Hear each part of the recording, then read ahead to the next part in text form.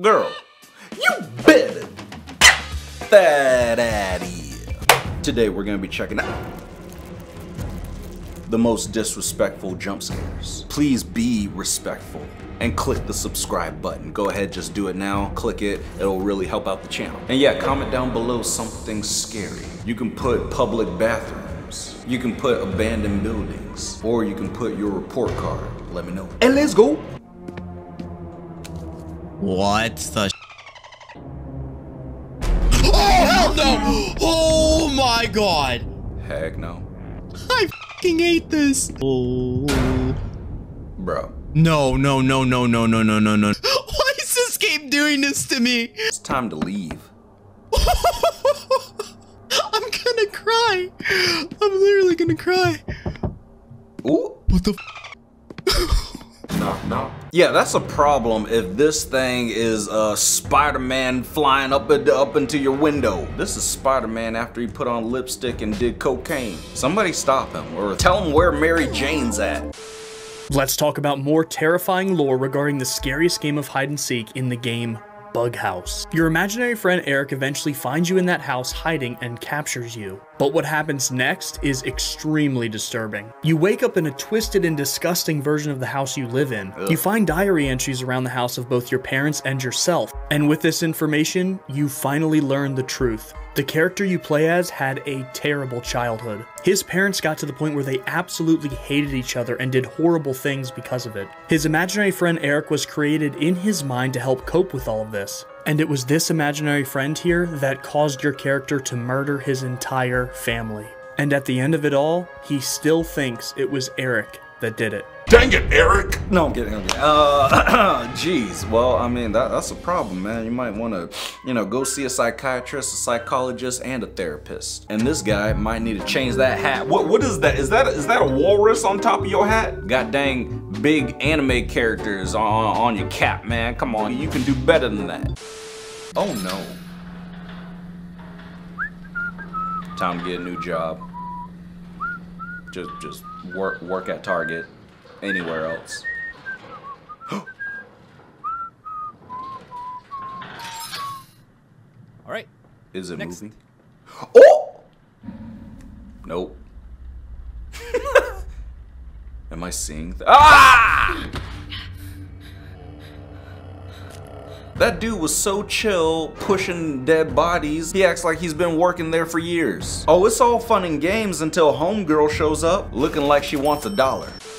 So there's this underwater survival horror game coming out called Death in the Water 2, and it is horrifying. Absolute nightmare fuel. Ugh. And if you have thalassophobia, I apologize for ruining your sleep for the next month. Explore the depths and scavenge for resources to fight off giant sharks, eels, mermaids, and even the Kraken. How excited or terrified are you to play this one? You have to fight off sharks, eels, and krakens? And where the heck did you get that underwater shotgun? You should have brought an underwater grenade. Or it's just a grenade. Yeah, you should have brought a grenade. Blow up the whole ocean, and then call it a day. Game over. This is definitely the scariest game to play in real life. The game is called Baby Blue. It's a scary paranormal game that spawns a demonic baby. Ugh. To play the game, you have to go into a bathroom alone, shut off the light, and lock the door. Next, stare into the mirror, hold out your arms like you are rocking a baby, and then repeat the words Baby Blue, Blue Baby 13 times. Nope. Without making a mistake. If you do it right, you will suddenly feel the weight of an invisible baby in your arms. The baby will then get heavier and heavier as it grows larger and larger. Ugh. You will then begin to feel the baby scratching your arms. Before it gets too heavy, you have to quickly take the invisible baby and flush it down the toilet and then run out of the bathroom. But if you don't do it fast enough, a hideous woman will appear in the mirror and start screaming, "Give me back my baby."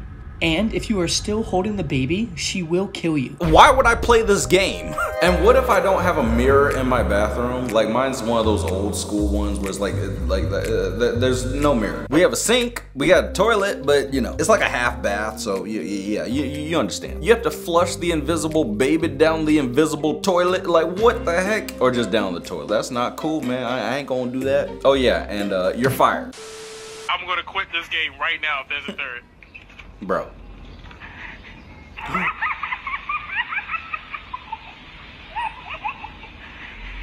I think you should leave. Exit. Stage left. Hey. Oh, behind you! The good news is they only move when you're not looking at them. So, yeah, just, you know, you gotta have eyes in the back of your head and just keep looking all around and make sure they don't move. What do you think they want? You think they want like a, you know, they want like a gift card? You think a McDonald's gift card will get them to stop? Or maybe a shotgun to the face. Let's talk about one of the scariest modern video games ever made. No. Outlast. Now, if you're somebody that's into horror games, this one certainly needs no introduction. While the story in Outlast is certainly serviceable for this type of game, that's not what we're talking about today. I want to talk about what makes Outlast tick. This game doubles down on the idea that games are scarier when you can't defend yourself. Yeah. In fact, during your playthrough, your character's armed with nothing but a night vision camera and some batteries to power it. The entire experience from start to finish is a game of hide and seek. Except this time, there are no breaks in between rounds. When you're spotted, enemies will immediately begin running and yelling toward your location until you can find a safe place to hide. So then that begs the question, does being defenseless in a horror game automatically make it scarier? Well, fans of Outlast and its game design certainly seem to think so. At its core, Outlast is the full acceptance of the game design principles that stuff like Amnesia started. No weapons, no defenses, and only one way out. As always, thank you for watching and follow for more videos just like this one. No! You just have to run? Like, you just have to run and hide? You can't defend yourself? What the heck? That's terrifying, man. I mean, you better, you know, you better steal a bat from one of these things. You better find a piece of wood. Do you at least have a phone? That's what I want to know. If you can at least call for help and, you know, get some reinforcements, that'd at least be a little bit better. Your mom was better last night. Okay, anyway. Kate! Gonna have to choose. Aaron, are you okay? Please say you're alright. Get me out of here! Bro. Girl, get up. I can't breathe. You're When fine. we point this lever at it, it's gonna die. What? That's jacked up. He wants to choose, doesn't he? Oh my god. I can't. If we don't do something, both of them will die, Mark. Jamie, please. I don't want to die. I don't want to die. What game is this? This is terrible. We have to choose. Now! I don't know, I'm pretending it's a hard decision. Take out Aaron. Take out Aaron.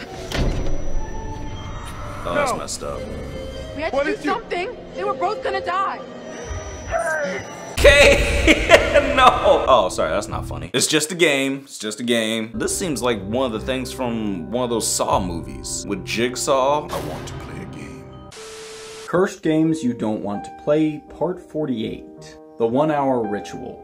If you play this game correctly, you will receive 1 hour of good luck every day for the rest of your life. Nice. However, even the smallest of mistakes will result in a punishment worse than death.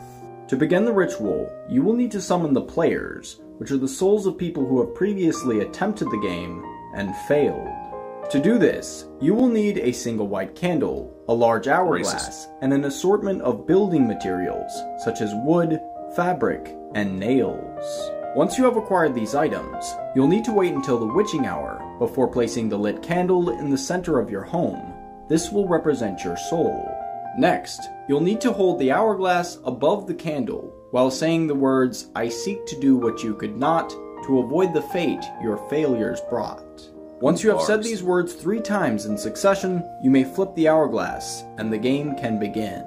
For the next hour, you will need to use the building materials you collected earlier to cover every possible entrance to your home. What? This includes windows and doors, but also peepholes, chimneys, and cracks. If you can do this before the hourglass expires, you'll win the game and receive your reward. However, if you cannot complete the task in the assigned time, your candle will go out and the players will come to collect your soul, adding you to their ranks and imprisoning you for eternity. Ugh. Comment whether or not you would play this game and follow for more. Yeah, let's play the... No, I'm not playing that game. I'll stick to Choo Choo Charles, thank you. Want me to play a game where... Oh, if you don't get it right, they take your soul. No, I like games without consequences. How about that? This horror game is probably the scariest game you'll ever play. No, I'm not kidding. This is a Michael Jackson horror game. Seriously, it might be a joke game, but it is scary. So Michael Jackson chases you on his tippy toes, and he hears everything you do. Walk on wood, open a door, and he's after you. And the only way to survive is to hide and nothing else. fights. But what's scary about this game is he is so fast. To make a single noise, you only have like 3 seconds to find another hiding spot. It's faster than A-Train, bro. But the game probably doesn't look scary from this video. So you'll have to play this for yourself, and I'll send the download link in the comments. Also, please find out. Jeez, man. You're telling me Michael Jackson, Mr. chases you around this house? Oh my God, man. I ain't, not today. You better look for an exit sign and find a way out of there. Throw a hot pot of coffee on his face. Or you might just have to like fart and then run and, well, no, you might, you know, leave a trail. Anyway. In this game you have to pick which one isn't human. Which of these did you saw in your dream? Answer honestly. The left. Ooh, definitely the one on the left. I've been in school too many times in dreams. Are you lying? No. Of course not. Why would I ever do such a thing? Are you alone? No. Yes, I'm alone. Are you sure you're alone? Dang. Nice one-piece banner in the background. I'm gonna go with yeah. Wait, I can't click yes? I think I have to go with no. Okay. Make a choice. Oh my God! Left or right? These look like two really bad Halloween costumes, and I'm not enjoying it. I think I'm gonna go with left though, cause he got the googly eye. Bro, that's it. Did you win or what? So sad. This black man was never seen ever again. Terrifying game about the disturbing secret that lives deep below the planet's surface. Let's talk about one of the year's best and most artistic video games, Signalis. Survival horror at its most pure and surreal. This is a game about searching for a loved one while playing as something that isn't even human. But that is just barely scratching the surface. This is horror as it was back on the PlayStation 1. Inventory management, tense encounters, and lots of puzzles. But the game presents these things in such a beautiful and haunting way that you almost get lost in it. And what about the secret under the planet's surface that I mentioned earlier? I'll sum it up in the same way that this game's intro does. Great holes are dug where Earth's pores should suffice. And things have learnt to walk that ought to crawl. Ugh. You guys let me know if you want me to do some lore videos on this game, but in the meantime, please check it out yourself. No, I ain't checking out squat. You want me to play all these scary games, these creepy, nasty, disgusting games? Stuff is walking that should be crawling. Zombie or like animals? I don't know what it is, man, but I ain't about to find out, not today. White people be investigating, not me.